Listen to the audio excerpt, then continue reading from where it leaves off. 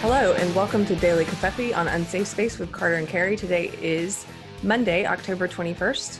And actually, we should say hello to everyone except Twitter, who has banned our friend Mikey the Harlow, who's been on our show several times on Deprogrammed and Daily Covfefe. I'm sorry, I'm getting right into it, Carter. I'm just, I'm mad. Right into it. There was some other stuff we wanted to talk about, but this Mikey thing happened, and man. So yeah, Mikey, if you don't know who he is, we've got videos with him. We'll put some links to videos we've done with Mikey in the past in the show notes here, so you can go watch or listen. But Mikey is, can I say who he is quickly before you tell what happened? Yeah. Mikey is one of the most authentic and kind and passionate and like courageous people that I've met in this whole process of leaving the SJW left. And we met through a mutual friend who's also really brilliant. And but we met and we became good friends. And then we did the walkaway interview together in DC on Gavin McInnes's now defunct show, whatever that was. And just over time, I've watched him. He's kind of just become this fearless voice who's speaking out against the SJW intrusion into the LGBT community, and how, there are all these activists who claim to speak on behalf of gays are really only speaking on behalf of their ideology. They're not speaking on behalf of gay people. And, he's been sort of the face of this changing, what would I say? He's been, in a way, he's been the face of the LGBT walkaway movement, because I know he did some panels with Brandon Strzok, the creator of that movement. And because of it, he's caught a lot of flack. And this isn't the first time he's caught flack. This is just the most egregious time, or most egregious thing I've seen happen. I'm not being very articulate this morning. Well, no, I mean, it's fine. I mean, Mikey, he's effective, which is why they don't like him, right? He's effective. Know that you can tell that he's authentic. He's not being mean-spirited. He loves everyone. He's not transphobic, right, or anything like that. But he brings up some facts and has some opinions that don't mesh well with the radical trans arm of the leftists. And for that, he's hated. So maybe we should set some context. I have a few examples of some tweets that he posted in the days leading up to the ban, although these tweets were not cited as reasons for ban. Just to be clear, these weren't what Twitter cited. But you can imagine how Twitter feels about him based on these tweets. So one, he says, lesbian, gay, bisexual, and transgender people want to be treated the same as everybody else. Radical alphabet people want to be treated differently. This is a key distinction, and that is why sane LGBT individuals take such exception to the latter category. Okay? So there's nothing wrong with that. That's an opinion that you may or may not agree with, but it doesn't break terms of service at all. And Twitter doesn't like it. Right. So again, he also likes sharing facts that are inconvenient. So he writes, good news, there's not an epidemic of trans people being murdered. That sounds good, right? 5 out of every 100,000 Americans are the victims of homicide, but only 1.1 out of every 100,000 trans people are the victims of homicide. About 20 to 25 trans people killed each year. 51 Americans are struck by lightning each year. So he's saying, hey, there's not an epidemic of trans violence. I suppose if you support trans people or people generally, that's a good thing. There's not an epidemic of violence there. It's not a good thing for the ideologues, for the activists who want to spread the opposite narrative. Right. They want there to be fear, and they want there to be a crisis. It's just like they gin up all there's so many Nazis, and everyone who voted for Trump is racist because we're a country full of racists. Like, they want you to see boogeymen where there aren't any boogeymen. Another one he's got, he talks about how sometimes he feels, I won't read the whole thing, but sometimes he feels androgynous and emaciated, sometimes more like a 90s computer hacker, blah, blah, blah. And he writes at the end, guess what? That doesn't make me my own special gender. Okay? So as a gay man speaking about how he feels different ways certain times, still doesn't make him a new gender. And then the last one I'll just talk about to get a sense of what he talks about here. He says 0.3 to 0.6% of the population is transgender, the vast majority of whom just want to be seen as a man or woman. Quote, non-binaries cannot account for more than 0.1% at most. Yet we need to alter the English language and change how we speak to appease 0.1% of radicals. No.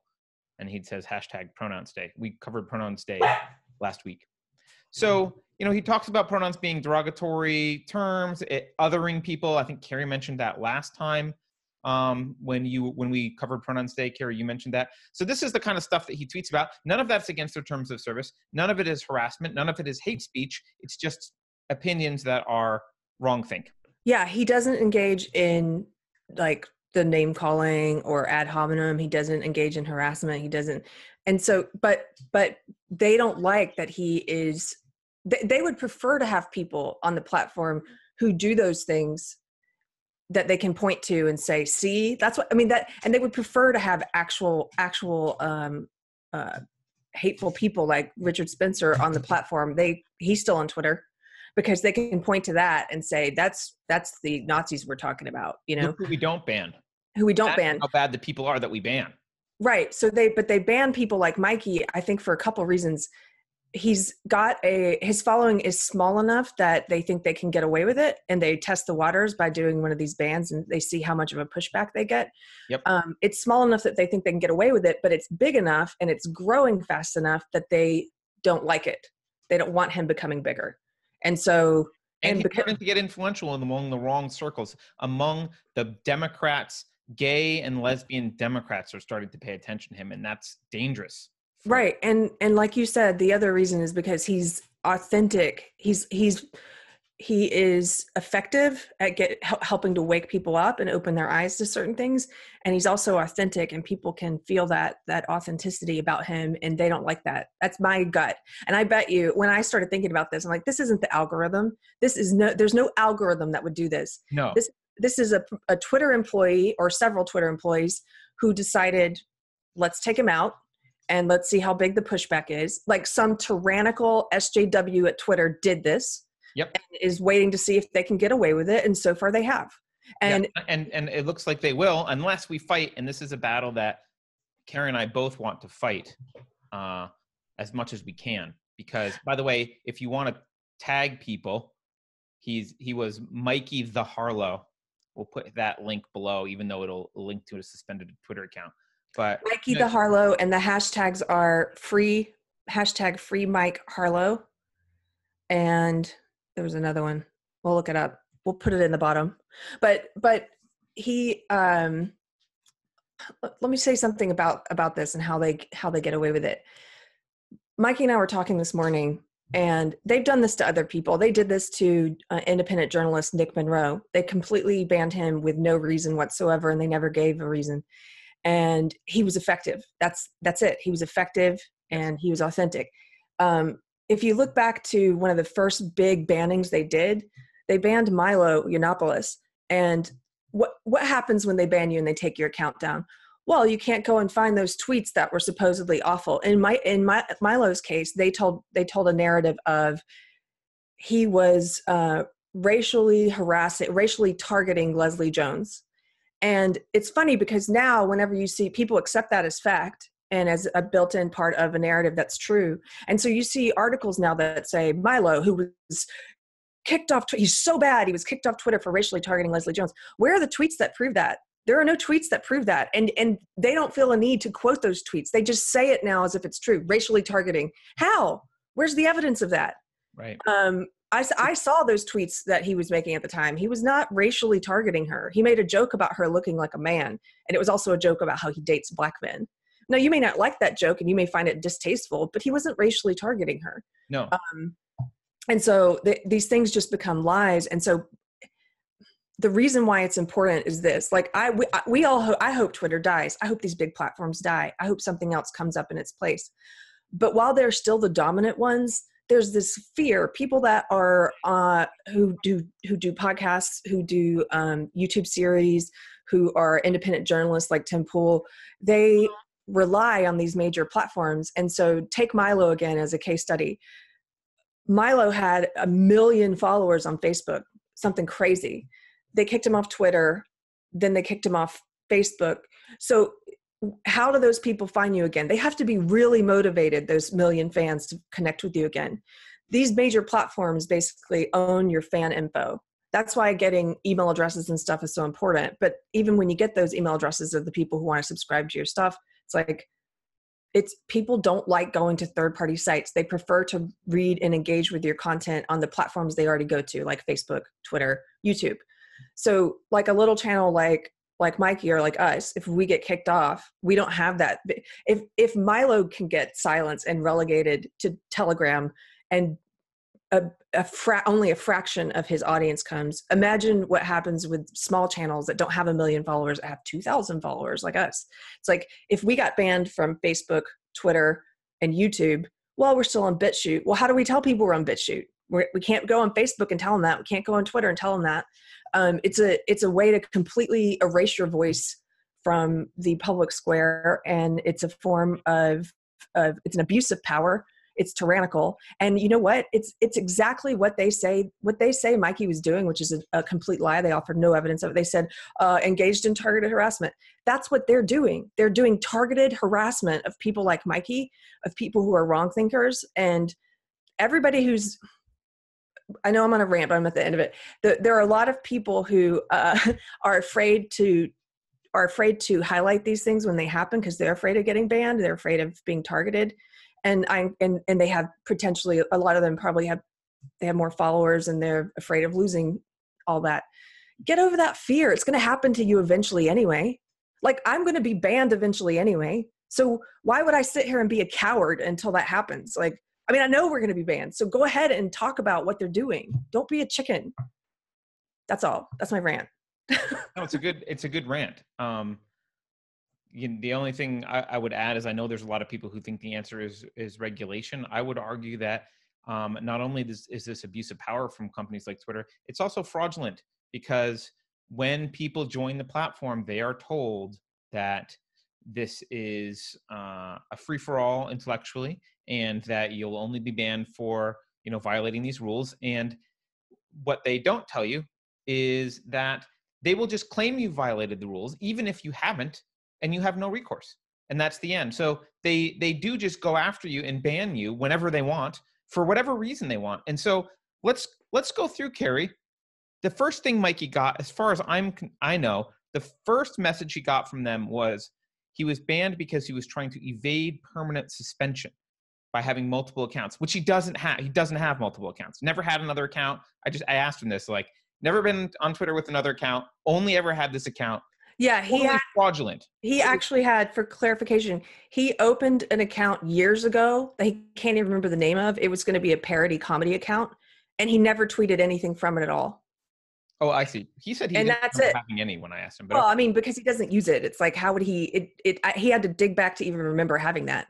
And I was like, you know what? If this is a legitimate thing, well, then this is what they're going to use to ban me, because I run the unsafe. I sometimes post from the unsafe space account. I have my personal account. I have the civility dinners account. I have I have this defunct account called Philosophy Fodder. I used to try and tweet like philosophy quotes from it. Of course, you've got multiple. I used to run a bunch of comedians accounts, so my IP address is they're all tied to your phone. They're all tied to and imagine, you know what they would say? She had 10 accounts. It's like, right. Yeah, but right. Because a lot of people have multiple accounts, but they're not repeat. They're not trying to evade suspension. They have projects they're working. They're different projects. Yes. Yeah. But so they said he was trying to evade permanent suspension, and they didn't justify that. Although I guess maybe they could say, "Hey, you one time had this thing." But then the other thing they gave, then they started I think he ended up getting 3 notifications about why he was banned. The one that bothers me the most, Carrie, is this one where they say that violation specifically for violating our rules against abuse and harassment. You may not engage in the targeted harassment of someone or incite other people to do so. This includes wishing or hoping that someone experiences physical harm. Okay, ready? Here's the tweet. I know. This is awful. He wrote at this woman named Bridget, at Bridget, so he's responding to her. Oh my God, she loves her children, ? Exclamation point, ? Exclamation point. So It's like sarcastic, overtly sarcastic. Oh my God, she loves her children. Burn the witch, with some exclamation points. Now, he doesn't really remember the context of this too much. I went through this person's tweets, and there's a couple times where like she talked about Megyn Kelly loving her children and mocking Megyn Kelly, and then she said something about loving children.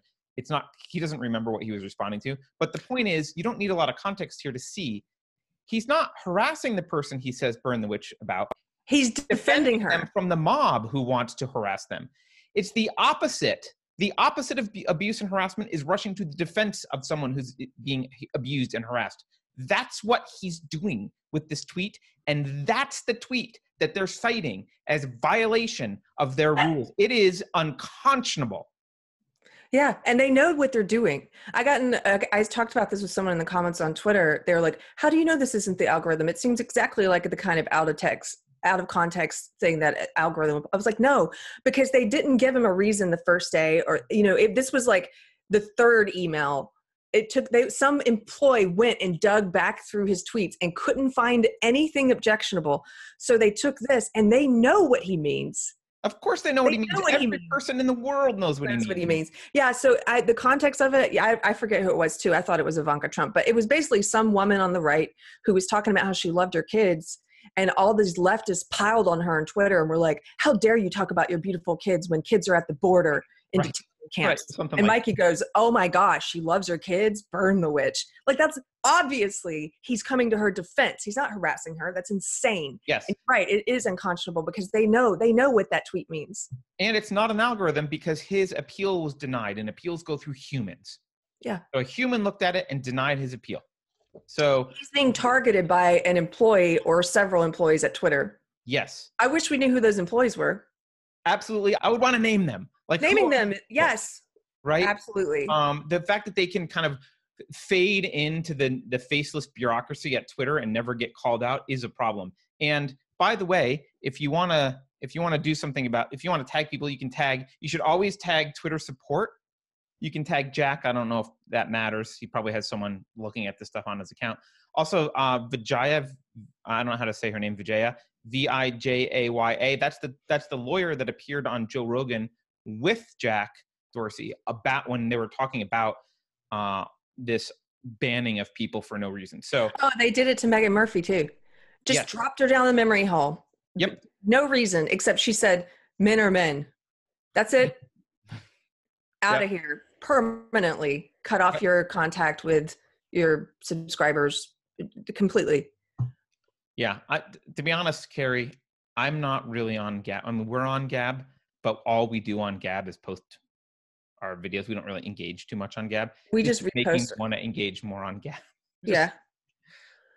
Well, because Gab, nobody's going to the what if everybody at once was like, here's what we're doing.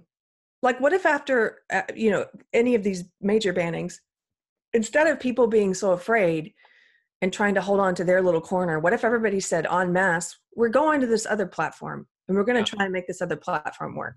I think people that have large followings and don't care too much about those followings, and an example might be Trump, maybe post-election, he shouldn't care too much about his following. They should be the leaders to do that, because if you get a few big people to just all switch, and they can't just start going on other platforms, they have to delete their Twitter accounts and be like, we're off Twitter, we're only on the other platforms. I think you might have a critical mass.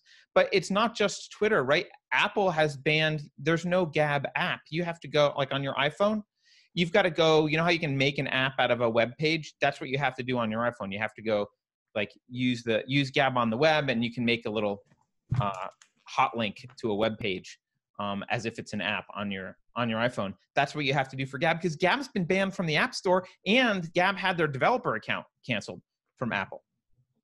These tech companies are deathly afraid of free speech,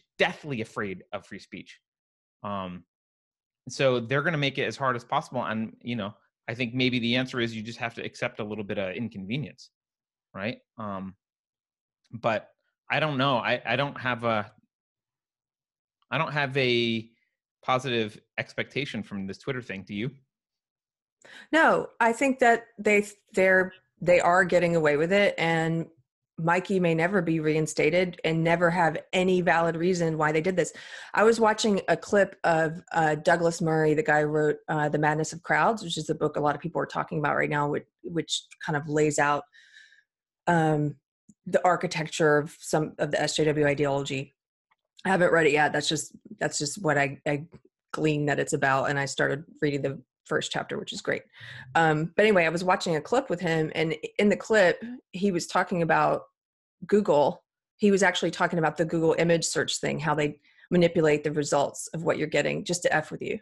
Like if you search for straight couple versus gay couple, if you search for gay couple, you get a ton, and Google image search, you get a ton of happy gay couples, a lot of interracial gay couples. If you search for straight couple, you get a ton of gay couples, a ton of interracial gay couples. Yes. And the same thing for black and white couples. I think we did this once before. If you look for black couples, you get a lot of happy black couples. If you look for white couples, you get a lot of happy black couples, and then some really awful white couples.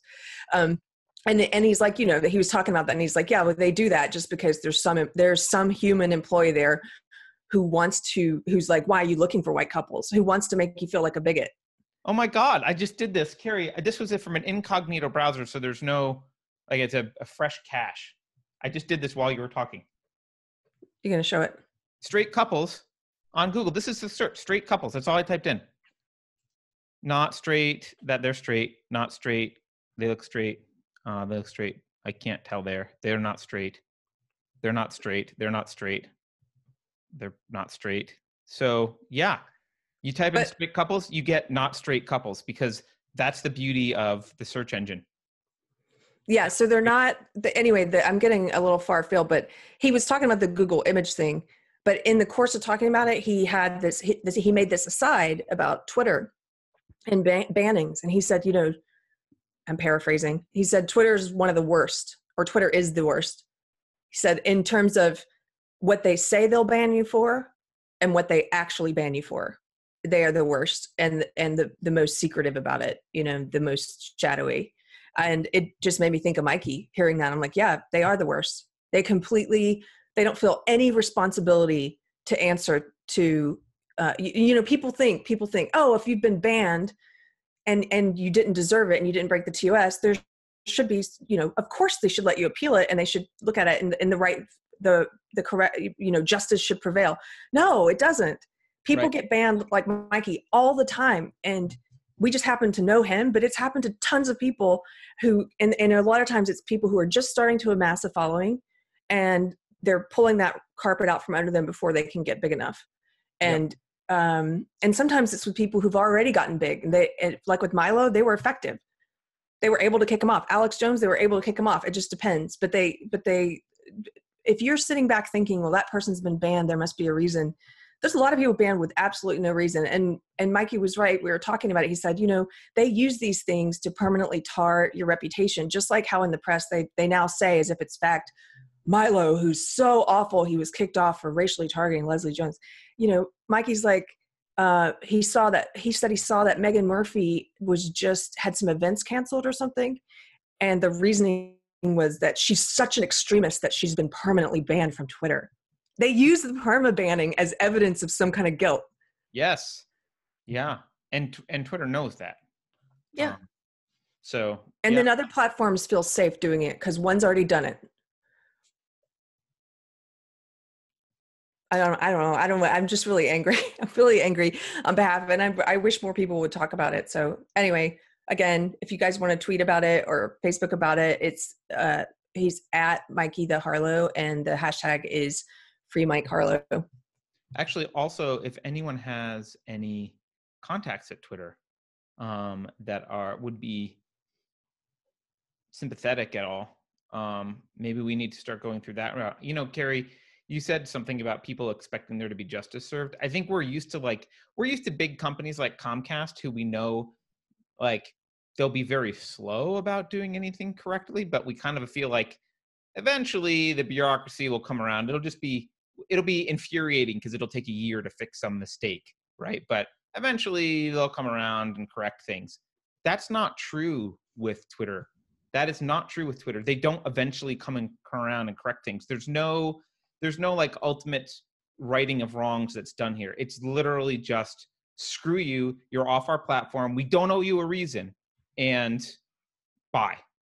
Right? Well, like you said, they build themselves as a free speech platform, and they're not. And I wonder if there's like like you've talked about before, a fraud lawsuit here. Like they're engaging in fraud.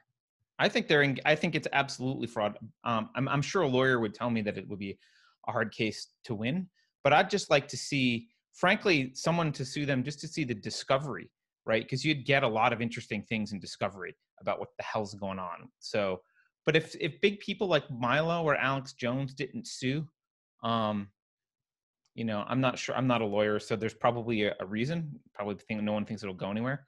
But you know, it's time that we pulled back the curtain here a little bit. I don't know if you saw, speaking of lawsuits, I don't know if you saw the Trump response to the Project Veritas CNN stuff. Mm-mm. Trump's lawyers are now saying that they're going to take legal action against CNN because they claim to be news and they're not. That's awesome. So yeah, it's unlikely they would win anything. But again, even if they get discovery, they'll get a bunch of stuff in discovery. Yes. Discovery's, you know, you can get a lot of information. You can get, you know, the emails that Zucker sent to people and like, you know, notes from conversations and meetings. So you can get a lot of interesting stuff. Someone needs to do that for Twitter, and maybe, you know, there'll be another Project Veritas video sometime on Twitter, and someone can sue them. But you know, it's unfair. It is not just unfair. It's also, I believe what Twitter's doing is immoral, if for no other reason than they're lying to you about their platform, and they're destroying these people's lives, and they're destroying sources of income. Mikey was just starting to get like a little bit of money on his YouTube channel, just starting to get some notoriety, like speaking in places. Like, he's young and building a career, and they're trying to snuff it out so that he doesn't become even more influential later. And they're doing it only because he doesn't toe the line that they believe all gays should toe the same line and have the same proper social justice opinion. And he's a wrong-thinking gay man, and that's it. It's hard. And if this doesn't bother you, I mean, you're probably a person who puts ideology above principles. I mean, here's the thing. We've mentioned this before, but there's all these people who run around saying, leftists who will say, well, private companies can do what they want. They can ban who they want. That's true. It's legal. They should have the right to ban who they want. And I have the right to say that it's unethical and it's immoral when you pretend that you're a free speech platform and you pretend that the only thing that'll get you banned is violating the TOS. And you're lying. I wouldn't have such a problem with it morally and ethically if they were, hey, we are a leftist platform and we don't. No one would have joined them. Yeah, no one would have joined them if they were honest about what they are. Yes. And so they pretend to be for free speech for everyone. That's BS. And that's what makes this wrong. And something can be wrong without being illegal. And so all of you people who hide behind free company, companies can do what they want. Yes, they can. And you can still say it's unethical and immoral. And you can quit being a coward about it. And if you're a liberal, you should be saying it's unethical and immoral. Yeah, well, I mean, look, the leftists who say companies can do what they want, I mean, you can just ignore them completely, because the left doesn't think companies can do what they want in any other circumstance ever.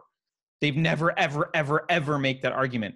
If Twitter was banning people that they liked, they wouldn't be saying that at all. They're only saying it because they think that it's a cute little way to shut you up, because if you're not on the left, you might normally think that companies can do what they want. And they think it's a cute little retort. But well, they think it's a cute retort, but also I think a lot of them truly don't separate. We've talked about this before. They are the SJWs left. They are Puritans. They're tyrannical. They believe that if they think something is immoral and unethical, it should be illegal. And so they have a hard time separating those two things, because they want to enforce their morals through, just like the fundamentalist right used to want to do. It's like, right. It's the religious right. It's the exact same thing, except for they're not the same religion. Yeah, it's religious left. Their religion just happens to be SJW. Yep. I have a strong distaste for both. I don't want people telling me through this is what you must do and must think.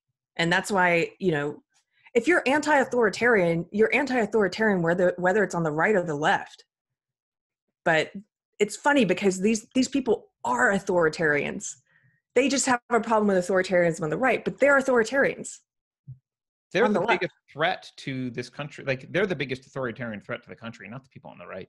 You Totally. get a person on the right stand up and say, I want an authoritarian right-leaning government or rightist government. Very few people will support that person. But the left, they've got a lot of power. They've got media. They've got these big tech companies. They've got academia. They have most of the government, the bureaucracy, the deep state. So and many private institutions. So the left, the authoritarian left, is the existential threat. So yeah, I don't like a bunch of stuff that the radical right wants either. That's also authoritarian, but they're not the big threat here. It's not tiki torch wielding crazy Nazi people that are the big threat. They're out there. There's not as many as the left would like you to think, but they're the boogeymen the left is using to install a draconian authoritarian government. That's what's the threat. Absolutely. Well, support Mikey. We're going to try and get Mikey on the show, possibly tomorrow, maybe Wednesday. We're going to try and get him on the show to talk directly to him about what's going on here, and for any updates. But please tweet at Twitter support, tweet at Jack, Vijaya, anyone else that you know at Twitter. If you have friends at Twitter, please let us know. Tell them about what's going on. Let's not let Mikey go quietly. Let's make a big stink about this. And I want to see Twitter's justification. I want to see someone defend that tweet, or not defend the tweet, defend the suspension of that tweet, defend the claim that that tweet is harassment, targeted harassment in any way publicly. So with There's that, a part I was just ahead. looking for. I know I've mentioned this book before. It's a great book. Love Your Enemies. There was a part in here where he talks about, I couldn't find it, but he's basically talking about how if you want to have integrity and you want to be authentic, I mean, it follows necessarily that you defend people, even and especially when they are people who disagree with you, people on the other side, whatever sides are for you, that you defend them when they're being treated unfairly. Right. And you don't make it about ideology, you make it about principles.